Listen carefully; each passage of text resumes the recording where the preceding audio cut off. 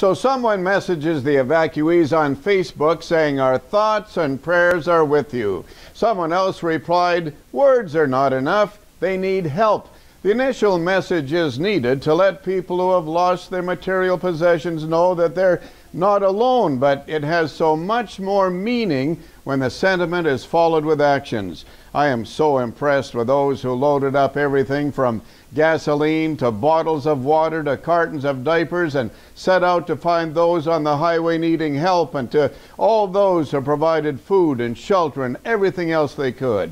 I watched on Global News as the recipients told how they tried to pay their benefactors. I mean, those jerry can angels could have made a pretty good buck on that gasoline, but they did not take advantage. There was no charge. I'm betting the evacuees will take a later opportunity to pay it forward. Now, we can't all head for the highway with help, but we can be of assistance with a donation to the Red Cross, because we know the money will provide assistance in the right place at the right time.